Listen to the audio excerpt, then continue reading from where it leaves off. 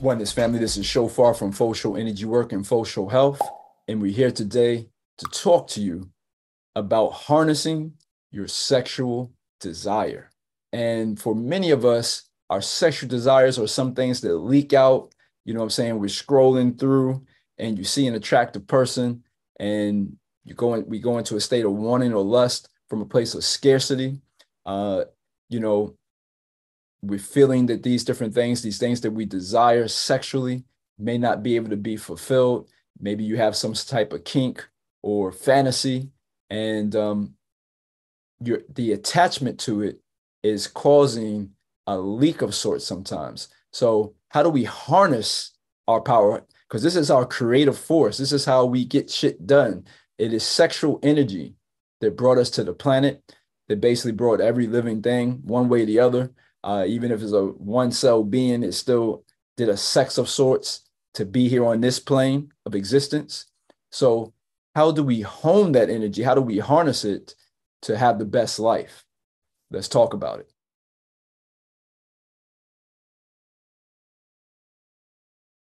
So, first off, let's look at this word horny. It's an often maligned word. It's like it's something wrong sometimes to be horny, or he's a horn dog, or just so horny. It's like something that, can't be fulfilled and is kind of sometimes associated with being dirty or something like that. So what is it even? What is the etymology? What does that term even mean? So when we think about horny, is literally what I think about is a horn or a goat, a creature like that are known to have high sexual desires or to be very virile, to be very have a lot of vitality sexually. And what you can think of is like the semen in the nuts, in the balls, moving around so much and it's causing like a fire to go throughout the body, or the ovaries, and they're vibrating in such a way and they want to be moved on and it's going throughout the whole body. That's one way to think about that sexual desire. Some of us, we have what they call a low libido, and then some of us have a high libido. And what we want to do is learn how to balance that out, right? And not have it be too much or too little. And so, how do we do that? Well, first off, let's look again, like I say, at that word horny. A horn is, of course, a bone, right? That's a type of bone that grows from certain creatures.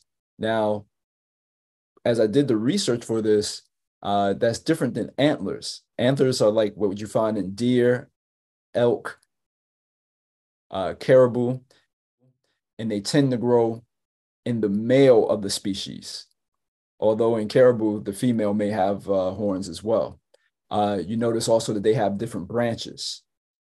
With a horn, it's a little bit different. So giraffes have horns that are covered by hair and flesh, and rhinoceros have a horn as well. And many species of different antelopes or goats, males and females might have horns, but not always. In other words, there's exceptions. So what am I getting at here with that? What we see with the animal kingdom is that the horns are somehow connected to our sexual energy. They're connected to how we show up and how we want to be, how we want to project, or how we want to be received by our sexual and creative energy, our primal force, right? And so, in other words, they're rooted in the corporal experience and they come up out through the crown. In fact, one can say that the horns even create a crown of sorts.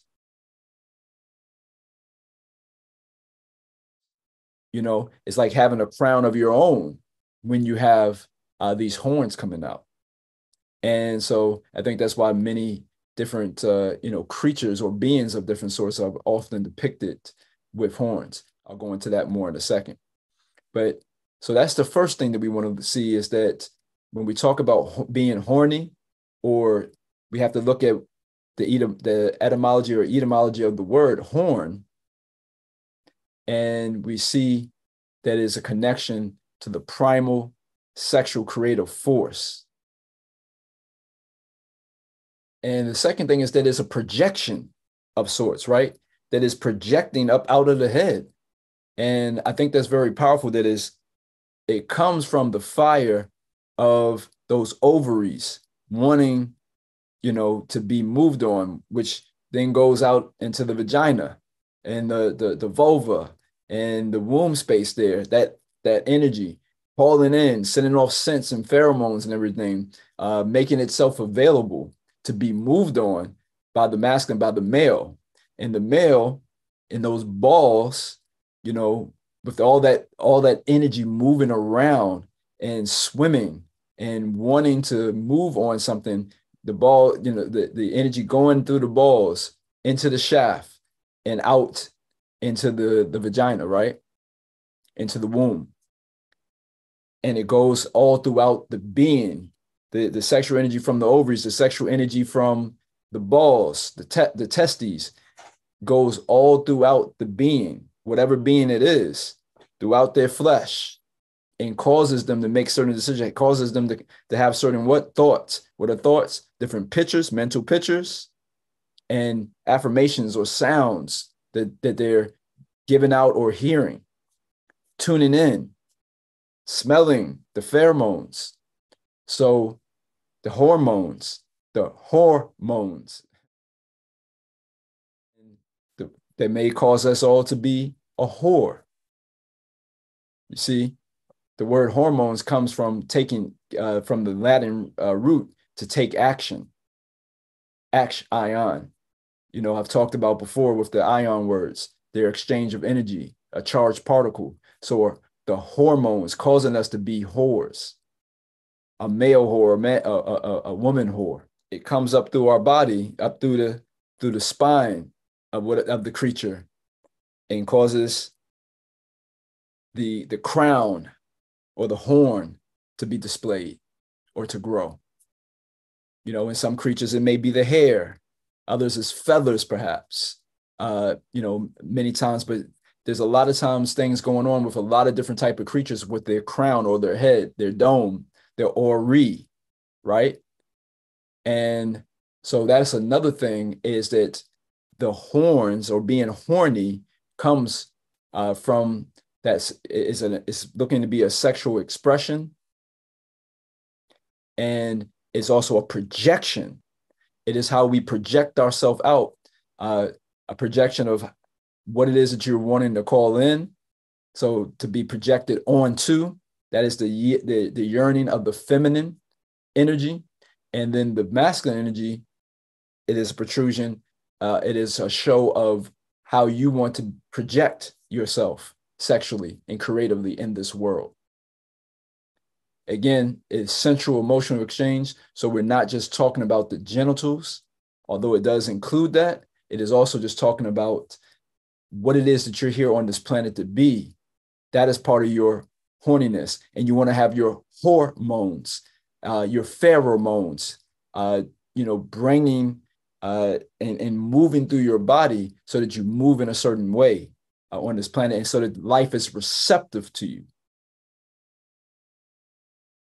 So let's look a little bit about, you often, Satan or Lucifer is depicted as having horns. What's that about?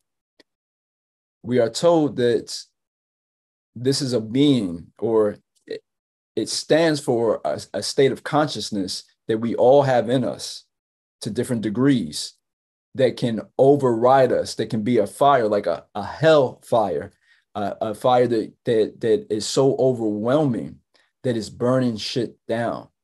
And I talk about it in my other video, that sexual desire is a force of nature. Well, with any force of nature, if a fucking volcano just explodes and erupts and basically ejaculates all over a village, that's not going to be good for the villagers. But if it's no one around or whatever, and it can be in harmony, next thing you know, you have a new island. You see? So it all depends.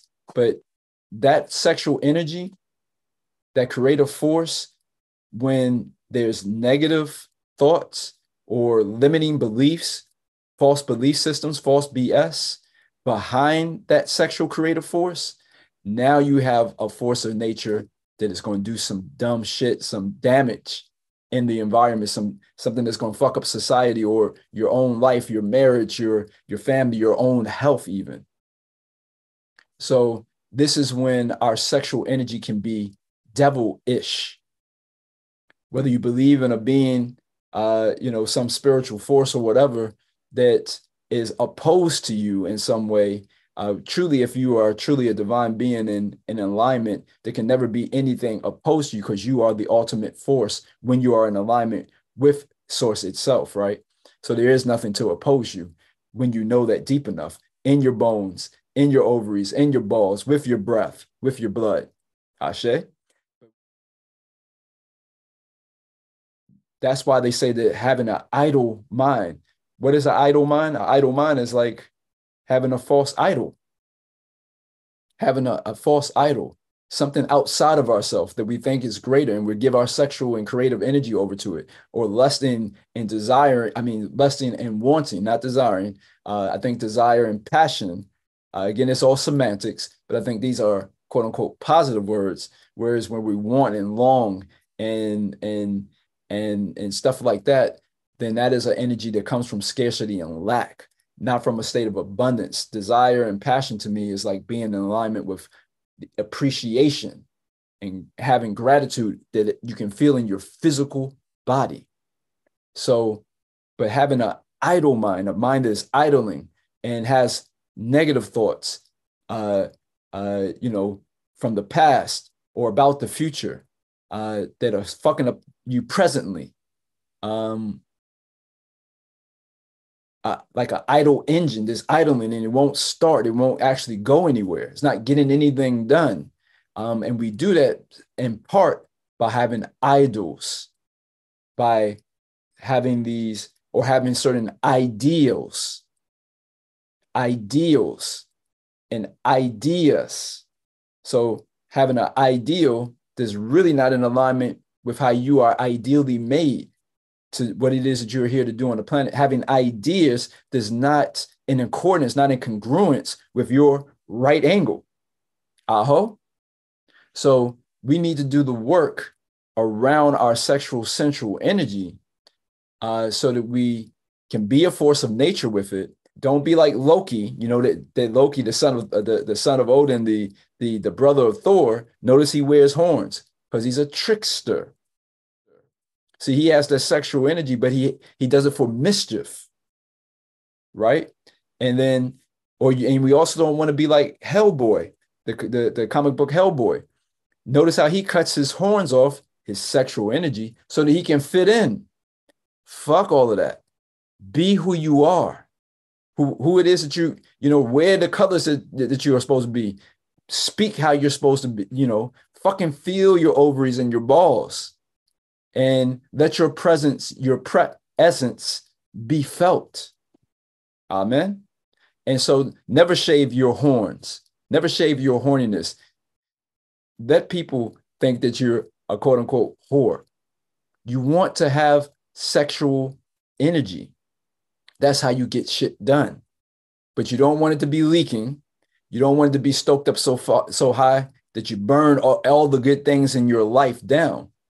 Learn how to master keeping the fire stoked at a level that is good for you. And that is how you become the GOAT, the greatest of all time, is what, the acronym that people use for, like say in the world of, basketball, is it LeBron, Wilt Chamberlain, Kobe, Steph Curry, or Michael Jordan, and many other names get thrown in there. Okay.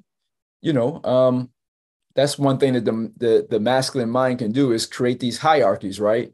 To me, is all of them, because without one of those guys, then the game of basketball is totally different. So I don't like to let my mind even fall into that. Like, I enjoy all of these different beings for different reasons. In order to become the greatest of all time, understand the greatest that you can be. So I would say the whole greatest of all time thing, that's like, again, I spoke about being a legend. Fuck all of that. Don't worry about being a legend and having statues up and and trophies and all that shit. Who gives a shit?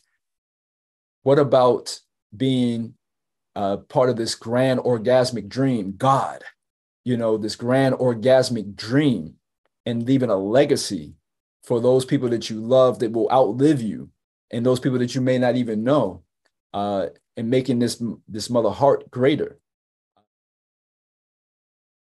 And the last thing I want to point out about with your, how to harness your sexual desire is understanding, like when we say that things are being horny, we already talked about it being a fire and everything. Think about the horn itself too, is that it's used a lot of times as a wind instrument. A wind instrument, the breath. I talk about so much about how powerful, how needed the breath is. And so being able to harness your sexual energy, your horniness, and make it productive, making sure that the fire is not too great, not too small, but just fucking right, using the breath. Notice how fire and air depend on each other in a certain way. The word air, by the way, A-I-R, Ra is in it. If you go backwards, R and A, Ra, which is the sun again. In Hebrew, the word Ruach, which means spirit, it means breath, it means wind. It also has Ruach, R-U-A-C-H. It also has Ra in it.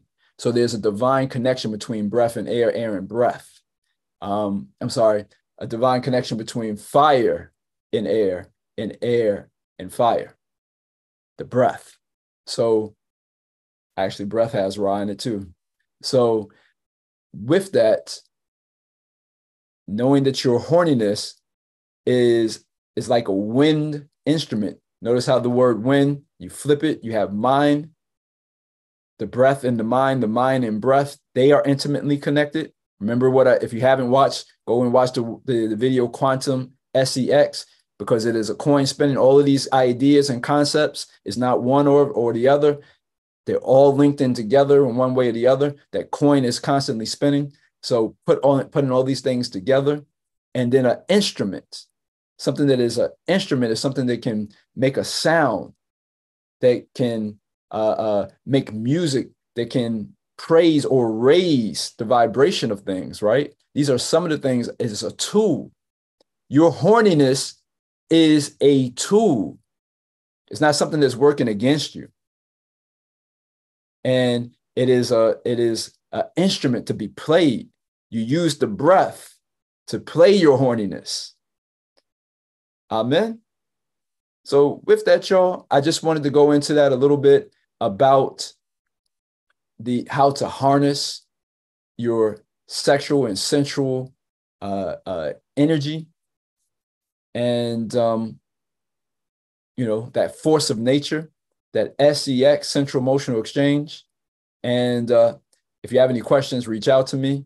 And again, I'm Shophar from Faux Show Energy Work and Faux Show Health. My lady and me, we do S.E.X, Central Emotional Exchange work with couples and singles. I also have a book, Sacred Orgasmic Living, and we have webinars, Sex to S.E.X. If you want to learn how to go from just strictly genital-based sex to expanding to S.E.X, Central Emotional Exchange, then those webinars are a great way. You can check the links down below. And if you like this video, again, like, subscribe, share, maybe leave a comment down below. And with that, y'all, I appreciate y'all. Keep that S.E.X in your life. Keep shining, keep evolving, and do so exponentially. Oneness.